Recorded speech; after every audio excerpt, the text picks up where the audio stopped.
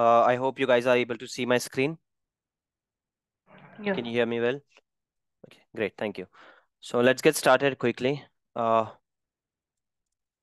Application security group, which we discussed, I'll quickly show it to you. So if we go to portal, and if I look for, I can type application security group or I can type ASG to get that service. This is how it looks. Application security group. I can create any ASG. I think Asher has already created one here in this one, right? I think he just created right now. So let me use the same one. So for example, now I have this ASG here. I can assign this ASG to any of the network, to any of the NIC. I can associate this with any of the NIC. Okay. Once I do that, this is called just ASG. Let me just create one more. For example, let's say that I'm creating an ASG.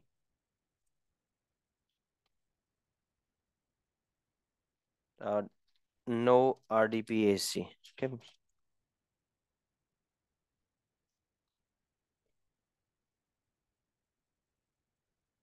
I'm creating it in East US. That's all. See, there's nothing in this ASG. No configuration, nothing. You just have to create one ASG. And then you start assigning this ASG to some machines. Now, I do not have a machine in this subscription, so I won't be able to attach it to a machine. But if you had a machine, I will be able to attach that to any of the machines, right? To the NIC level. I can do that. Then after this, let me open this one application NSG. First, this is created. Okay. You can assign it to any of the machines at the NIC level. You'll have to go to machine and you'll have to go to networking settings. Under networking, you'll have to look for uh, your NIC. I hope you guys are aware of this, right? We have seen all of this. How to go to NIC, how to check which NIC is assigned where. Do you guys remember this? Yes. Right? And there you can assign or you can detach any application security group to the NIC level. Once that is done, you simply have to go to your NSG. Now I'm not sure if there is any NSG here. Okay, here one NSG is here. Uh, and simultaneously we'll check this work also. Fine, good work here. Gap of 10 numbers. Though whoever did not keep this gap of 10, I understand that because I did not explain it earlier. But normally in a production environment or live environment, wherever you will see the difference of 10 numbers between these priorities. So there is no technical binding. You can have 100 and 101. It's feasible, but it's normally you can keep uh, 10 difference of 10. Okay, now let's say that instead of this, if I would have said I do not want RDP, no RDP on some machine, some certain machine. So how I would have done, I would have created first one ASG, the one which I created, no RDP ASG. I will assign that ASG to all the machines wherever I want this setting, and that I can easily do using one script. I can attach it to multiple machines. You don't have to do that manually.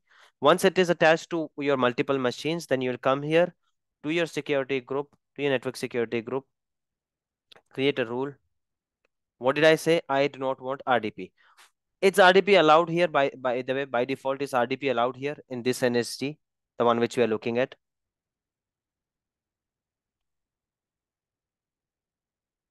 No. No. But what is my No. requirement that RDP should be allowed, right? It's RDP should be allowed to all of the machines except for those machines where I want, for those 50 machines. So first thing I'm gonna do is allow RDP. So from where is it coming? From anywhere, it's okay. Source port, it's okay. I mean, I can put 3389. This is my source port. And what do I want? I want RDP. For whom I want RDP? Here. Uh, for all machines. As of now, I'm doing it for all the machines. Right? Now my priority is I'm keeping my priority here. It's 300. What does it say? Allow RDP. The moment I do this, what have I done here? I have allowed RDP to this network security group. And this network security group applies to whichever subnet. All the machines under that subnet will have RDP allowed. Is it clear till here, guys? Yes. Yes. Now the next requirement is that few machines out of that, 50 machines out of them should not have RDP. So source, anywhere it is coming from, I am okay. Source port, again, it's 3389. Destination. Here, this is the place where I use my application security group. Now look at this.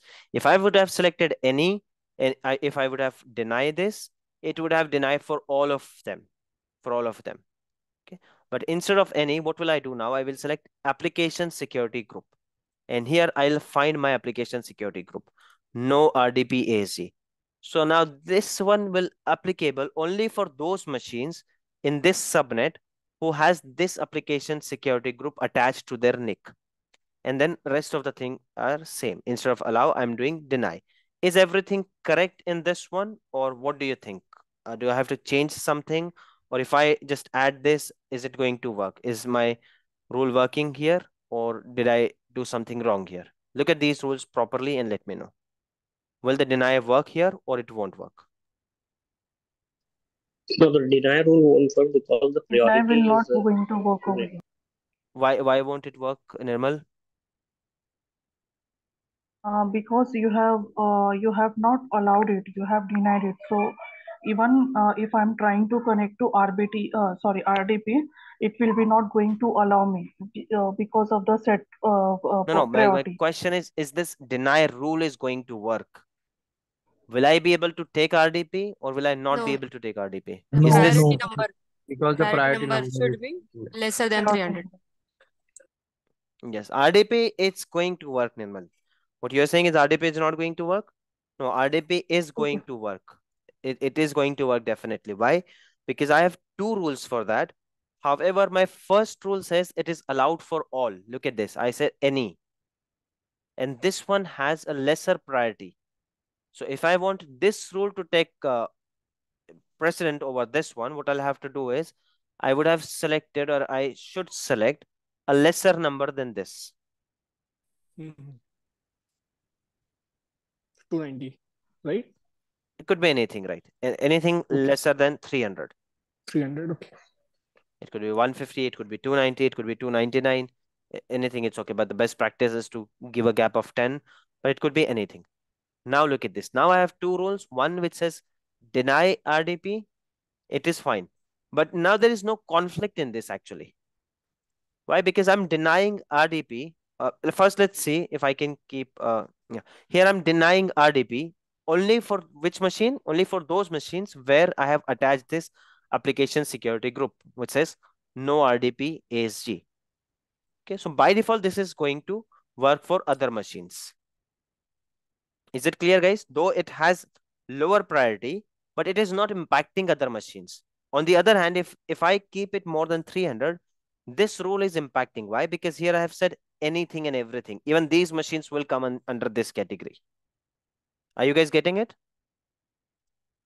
Yeah. Okay. Any questions? Any doubt in this one? why we have kept the port number 8080. We should change it to 3389, I guess. This one? Yes, definitely 3389. It will Yes. definitely 3389. I mean, this is Okay. just an example. Obviously, whatever port Okay. number we are talking about, 3389, and here also it's 3389. Yes, that's a good observation. So both 3389, 3389, at one place I'm allowing all of them.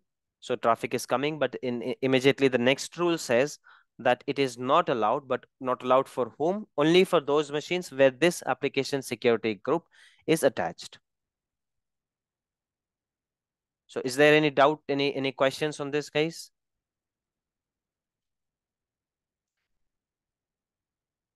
If not, we can proceed and we can start hub and spoke network. Still, if you guys have any doubts, please do ask. We have seen how to create a ASG. We have seen how to create a rule using ASG. The only thing which is missing is how to attach an application group to a NIC, which is very simple and easy task. I would say you guys go ahead and do it and let me know. Maybe send a screenshot or something that how did you do it. And if you guys don't find it, I'll explain it. It's very, very simple. I just don't have a machine here. Otherwise, I would have shown it to you. And creating a machine will take enough time. Okay, fine. I have another machine in another resource group. Got it. Not in the resource group. This is a different subscription here. But here I have a machine. So let me quickly show it to you. A machine here. This one. Let's see if we have any application security group here. Let's say we don't have. Let me create one. Let's imagine that both are in same test ASG I'm creating. Just create it. And I'll have to create it where the machine, my existing machine is there. If I want to use this on my existing machine, I'll have to make sure that I'm using the same region. Otherwise, I won't be able to see this ASG over there. So once it is created, I'll just show it to you how to attach it to any machine. On which component do we attach it on machine? On the NIC, yes. So let's say while it is being created, I'll go to a machine. You guys can guide me. Where can I go to find NIC? And where do you see an option to select AC? So let's say this is my machine. On this machine, I want to attach. So where should I go? Let the page appear and then you can guide me. Yes. I want to attach an ASG. Can you guys guide me? network setting. Network settings.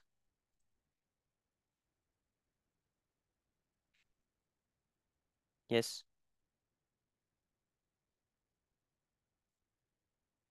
Network interface.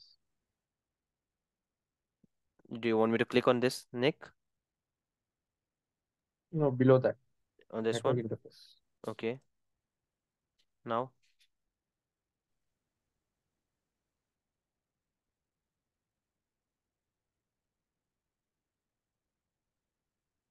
Please click back again, Sohail.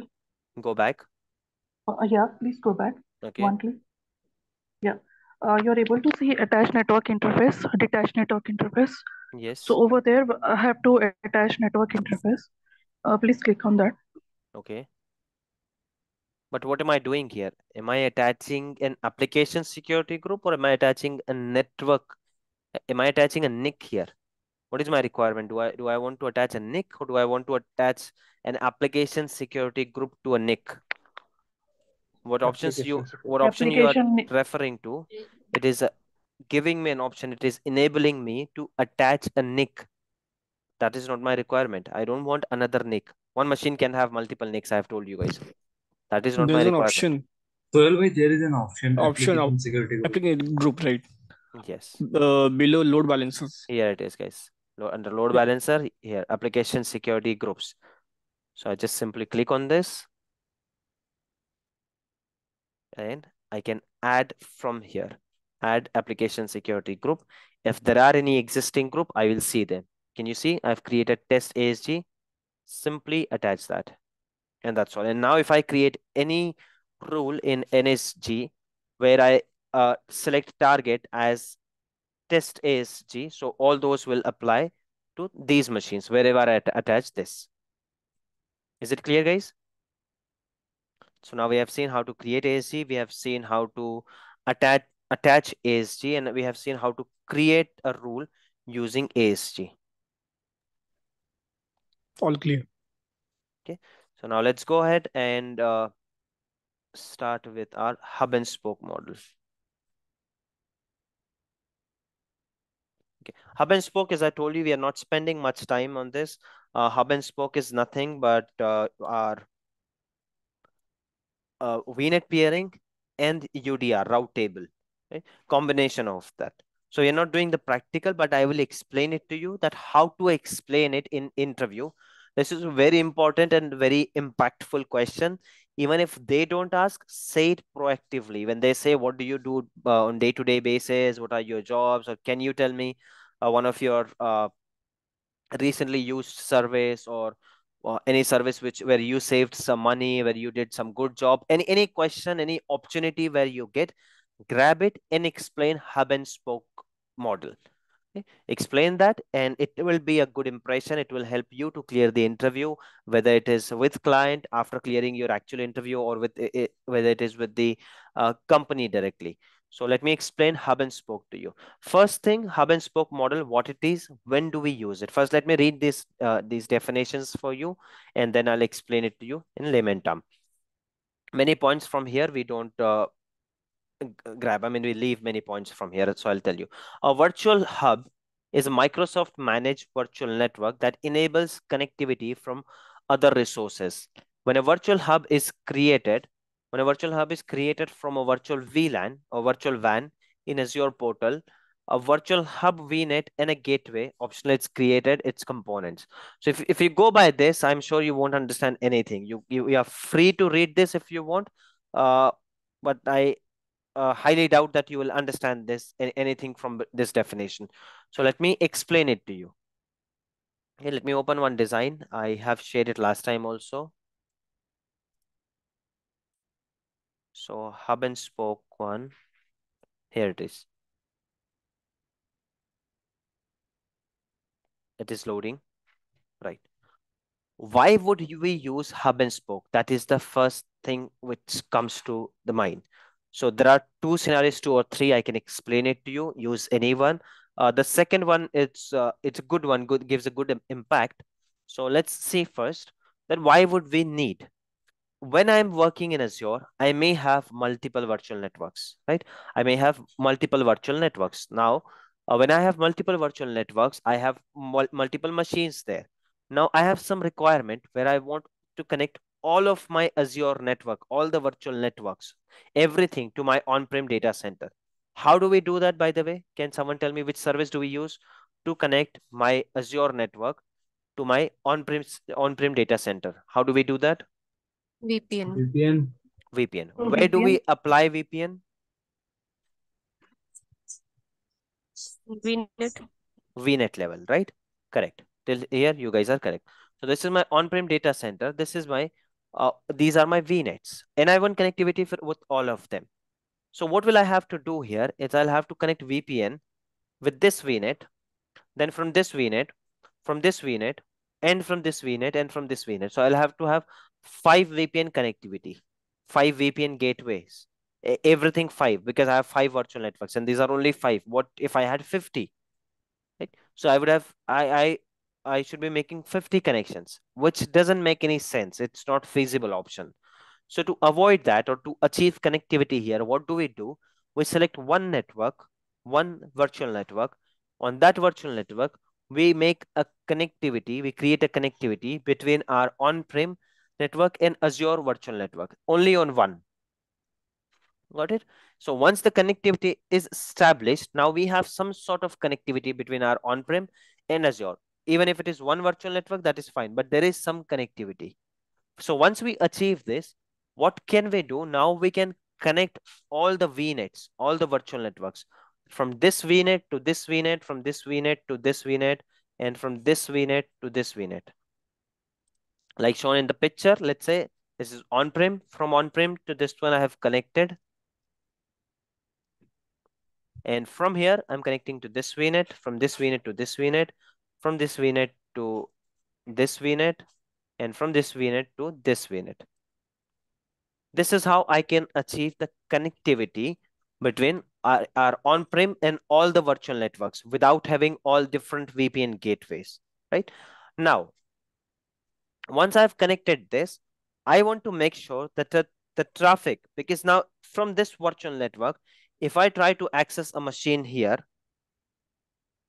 there's a machine here and there's a machine here, a database. And if I'm trying to connect from here to here, will it get connected, guys? If this is how I try to connect, will it get connected? Will I have the access?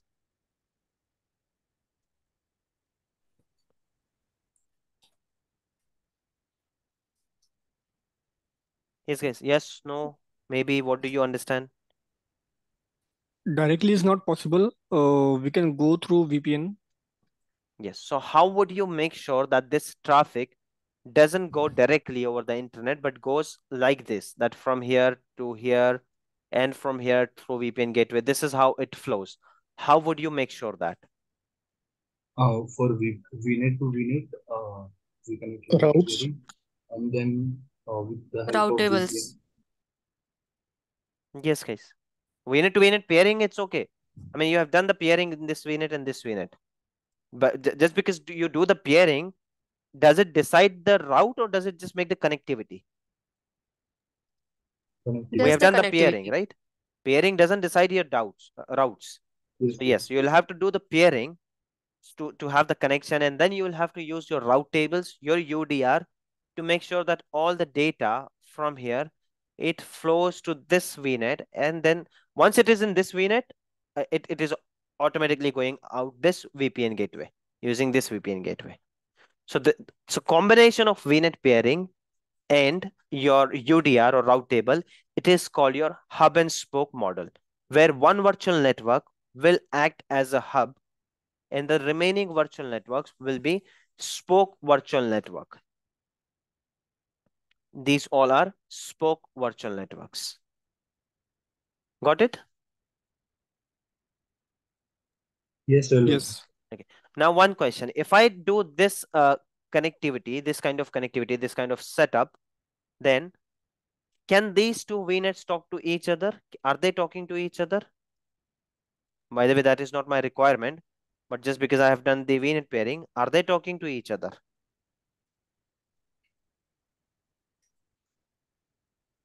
They should be.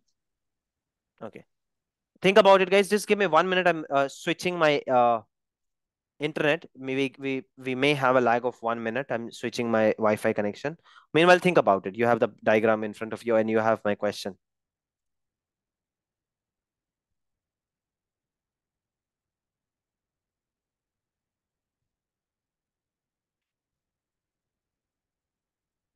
Can you guys still hear me? See my screen? Yes. Okay, great. Yeah. My connection has been switched. Right. So my question here was, can these VNets talk to each other by default? I'm not doing anything. What I have done is just hub model.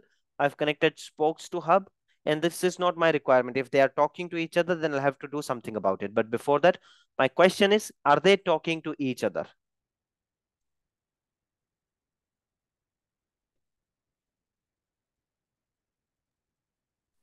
They are in same location. If they are in same location, they can talk to each other. Okay, anyone else? By default. They're connected, but they're not talking. Yes. First two answers were incorrect. Whoever answered, they can talk, they should talk to each other, incorrect. They are in same location, then they should talk to each other, incorrect. Irrespective of the location, we have seen if it is different location, we call it global VNet pairing. If it is same location, we call it local VNet pairing. Right? So location doesn't matter here. So irrespective of their location, they should not be talking to each other. They cannot talk to each other by default unless I'm pairing them with each other. That is a different thing. But what have I done here? I have just connected hub to spoke, spoke 1, spoke 2, spoke 3, and spoke 4. And why are they not talking to each other? What is the reason? How would you explain that? VNet pairing is not done in between them. But I have done VNet pairing within hub and spoke, right? Hub is connected to spoke VNet 1, Routes spoke are VNet not 2. added. Sorry. Because well, we have disabled not allowed the traffic forwarded from remote virtual network. Okay. I'm still looking for one word. Because The they have routes need to be added. Sorry, what was that? So now, is the routes need to be added? No, this is not my requirement. I don't want them to talk. Why would I add route table? And it has nothing to do with route table. Route table doesn't give you a connectivity. Route table gives you option to decide the route. Connectivity should be there, then only I can decide the route. Route table doesn't give you the connectivity. If these two are not connected with each other in VNet pairing, creating a route table won't help me.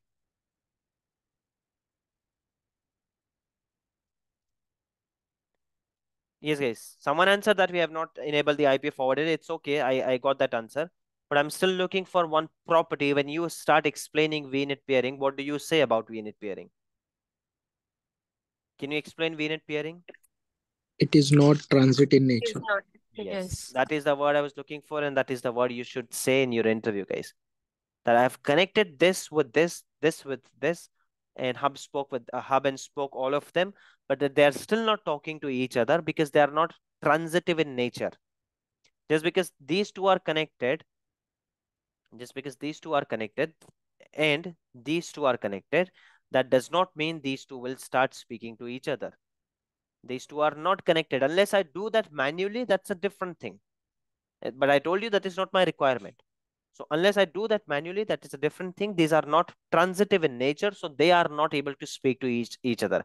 And most of the time, this is the requirement. They don't want these virtual networks to talk to each other. These are separate applications, separate application owners, different networks. Everything is different. Different department. Maybe this is legal, this is HR or something. But yes, they have some work. They all have some servers on-prem. 100 servers here for legal, but they still have 100 servers on-prem. HR, 100 servers are here on Azure, but they still have 100 servers on-prem. So they both of them, they want to talk to on-prem, but they do not want to talk to each other. That is not the requirement. Getting it, guys? Yes. So by default, when we use hub and spoke, we don't have to do anything for this because these networks, they cannot talk to each other. And you're not trafficking, you're not forwarding your traffic. You're not doing this. यहाँ से आप इस तरह की connectivity नहीं ले रहे हो. Look at my diagram. It doesn't say that spoke VNet from here to here and this is connected. This is not the connection we are taking. Look at the diagram. How have I taken the connection? One-to-one VNet pairing with hub. This is connected. Look at this purple line. This is connected directly. And this is connected. And then this is connected directly. Getting it, guys? So I'm not going through or jumping or connecting any other. So I don't require IP forwarding. And these will not talk to each other. My requirement here was to talk to my on-prem network that I can achieve.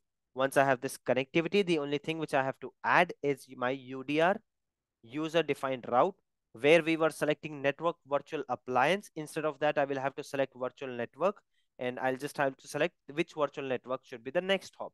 So I'll select virtual network should be the next hop. This virtual network should be the next hop. So any traffic which is coming from here, from this virtual network will by default will go here because I've selected under my UDR, user defined route. I've selected that this should be the next hop. And out of this, if any traffic is going, so I will have the connectivity to my resources on-prem. Is this clear, guys? Yes. So this is the reason I'm not doing a practical of hub and spoke. It's nothing. It is just combination of your VNet pairing because it is a resource hungry practical. I'll require many virtual networks, machines, VNet, VPN, and it's gonna take time, and then UDR, etc. It's gonna take time, and we have done both of these practicals. Okay, so I'm explaining the business case to you. Make sure you use this in your interview. So this could be one business case. Why would you require hub and spoke model, right? And the another one could be firewall. Firewall is a resource. I am sure all of you know by now what is a firewall. Like we use in operating system, firewall, which allows some connection, which denies some connections. So similarly, we have a firewall in Azure also, which is called Azure Firewall. It is on the portal level, not talking about the OS level. And you may hear a question also, what is the difference between NSG and firewall? Because at NSG level also, we are blocking something, right? We are blocking RDP connection, we can block something. But at NSG level, we have very limited options and that get applied to my subnet. However, the firewall that gets applied to VNet level, it has very granular control. I mean, I can have very detailed control that any traffic which is coming from some country that should not be allowed. Under NSG, I don't have this granular control. NSG, it's very a simple version, a smaller version of firewall that gets applied to subnet. Firewall gets applied to VNet. So firewall will have a granular control, a detailed control. that if I want traffic from so and so country, I can allow. Let's say that I have seen, based on some networks, based on some reports, I have observed that traffic coming from Nigeria, they are mostly hacker. And my company, I do not even have any client or any vendor or any work in Nigeria. So I want to block all the traffic from Nigeria. This kind of granular level access we will have on firewall. We will see that when we see firewall, if we cover. Otherwise, we are not going to cover. It's not frequently asked. It's very important, but not frequently asked. But you should have an idea. And here I already have that answer, that what is the difference between firewall and LAC. So this is what a firewall is. But the thing is that firewall gets applied on a virtual network at VNet level, and it is one of the costliest resources. NAC is free, almost free. But your firewall, it is one of the costliest resources. So the next business case which you can explain for hub and spoke is that our client wanted firewall level of security for all of his virtual networks. He had 10 virtual networks, 10 applications. He wanted 10 firewalls. He was ready to pay. However, our architect team explained or suggested a diagram to them, or or a solution to them, that we can have only one firewall at the hub level, and we can using UDR and route table, we can route all our traffic through that hub network using hub and spoke model. So incoming traffic and outgoing traffic both will be from here. So by doing this, what will happen? Ultimately, you will end up paying only for one firewall, and you're leveraging the benefits of firewall for all of your virtual networks, because all your traffic is going from firewall. It is coming for firewall. It is going through firewall. It is coming through firewall. So there are two scenarios which we discussed. One is connectivity with on-prem. The next one is firewall. I would say use firewall because it gives a good impression that you have used firewall also. You know about hub and spoke. You saved money. You know how to configure. You spoke about UDR. You spoke about route table. So it becomes a good recipe, a good answer to clear your interview. Now, the outgoing traffic, you have defined it using UDR. कि traffic यहाँ से जो जाना चाहिए, it should go from this network. You have defined that on UDR. But someone who's accessing a virtual machine here, how would that person know that that traffic should come from here? Why can't he directly come from here? Right? A person who's accessing your website or your machine, how will that person know? So that you can configure at firewall level. The moment you put some destination here, you have many options under firewall. You will have destination. So the moment destination is this, your network will know that this request should go from here. So this can be achieved at firewall. Outgoing traffic, you can control it using your UDR. Using the UDR, you make sure that traffic goes from this particular hub network, and there we have firewall. Firewall takes care of everything. I mean, you have to configure firewall, obviously, but it's being most of the time network team or security team, they do that. But we'll see that if time permits. I'll show you one firewall setting also. But you should know that all these details can be done using firewall. So two options you can use, two scenarios you can use. One is connectivity with on-prem. That time hub and spoke is useful option. Instead of connecting all virtual networks to your on-prem, use hub and spoke. And the best option is firewall. That where you want to use firewall, you can use a firewall on one virtual network and declare that virtual network as hub virtual network, and use a remaining virtual network as spoke virtual network. And when I say declare, you don't literally have to go ahead and declare somewhere. You just make these connections, do the peering like this to everyone, and make UDR. Under UDR, mention that the traffic should flow this, and this becomes your hub network, and these are your spoke network. You don't have to do anything. While deploying virtual networks, you don't deploy it differently. ऐसा नहीं है कि hub virtual network कुछ अलग से deploy होता है, hub VNet अलग से deploy होता है. No, that is not the case. Spoke VNet, you don't deploy it separately. These all are virtual networks. You just select one virtual network on which you have your firewall or VPN, or in this case both, and then you decide routes and you decide your peering. And this is how your hub and spoke virtual networks are decided. You don't do anything differently. While deploying the virtual network, interviewer may ask you that how do you deploy a hub virtual network? So hub virtual network is nothing, it's a virtual network. How you deploy a normal virtual network, that's how you deploy a hub virtual network. Later on, which settings which you do, that makes him or makes it a hub virtual network. Got it? There's no predefined hub virtual network. All our virtual network, let's say instead of this, I would have decided to go with this one. I will deploy my firewall here. I will do the connectivity here, VPN connectivity here. Then this becomes my hub virtual network. I'll do this kind of connectivity. Simple. Getting it, guys? Yes. Yes. Okay, so this is our hub and spoke virtual network. I'm not doing practical. That does not mean this is not important. I'm repeating myself. Very important. When you go to networking, they might ask, they may ask. If they don't ask, you say it proactively. Because not many of the candidates will be able to explain hub and spoke model, even if they are genuinely working from 1 to 2 years or 3 years. You rarely get chance to work on hub and spoke virtual network, because this is something which they create at the beginning, at the initial level, and you don't even get to see this. So if they don't ask, you say this while deploying.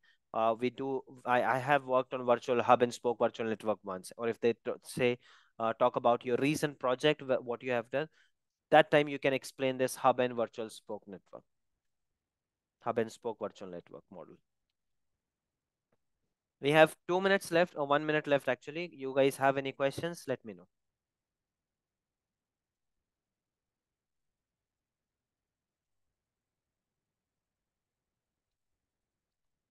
If not, we'll stop the session. We'll take a break of 5 minutes. I'll have to convert this recording, and then we'll come back and start with load balancer.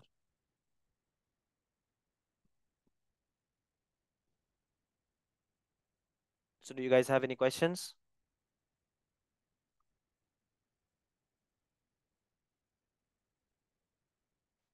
Fine, guys. If no questions, let me stop the session. It's 15:22 now. We'll resume in 8 minutes, 15:30, using the same link, and we'll start load balancer. I'm stopping the session now.